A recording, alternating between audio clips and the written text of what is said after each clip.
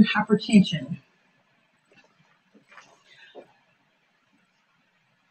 Hypertension in ICD-10 codes are 401.0, 401.1, 401.9.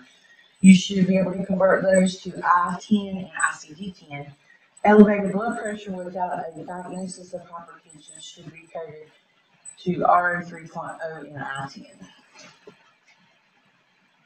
There's an example. When a patient has hypertension and hypertensive heart disease, the provider must document if there is a causal relationship stated or implied. They must be clearly documented in the patient's chart.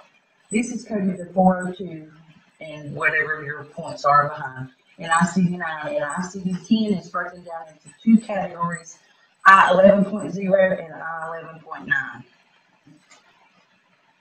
In ICD-10, when you code hypertension with heart failure, you must code the type of heart failure also, and it's coded I-50.1 through I-50.9.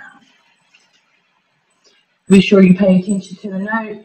If you have an ejection fraction score, you can use it to code, but if not, you use the more general code, I-50.1. 3 codes for systolic, diastolic, and combined heart failure also require a 5th digit. 0 on your last number would be unspecified heart failure. 1 would be acute, 2 is chronic, 3 is acute and chronic. There's an example listed.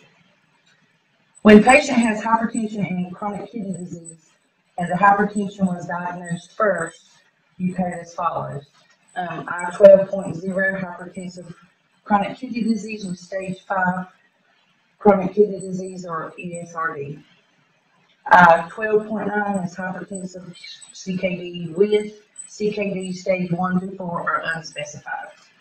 N18 must be used with the above codes to identify the chronic kidney disease stage.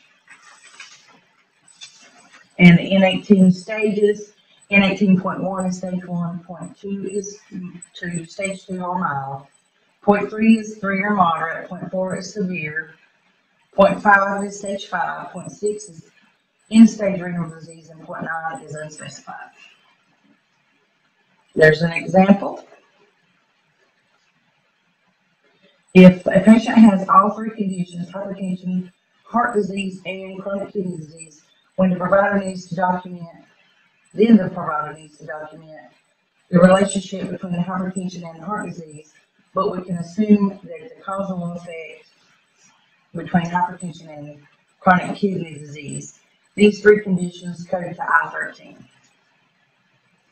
And I have listed out the I-13 codes that you can look at.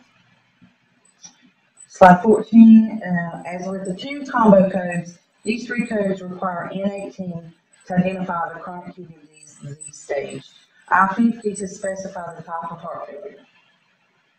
There's an example. And then hypertension and smokers use the appropriate hypertension code or codes if the patient smokes. You also add F17, F17.20, F17.22, or F17.29. Each of these categories has a required 6th character.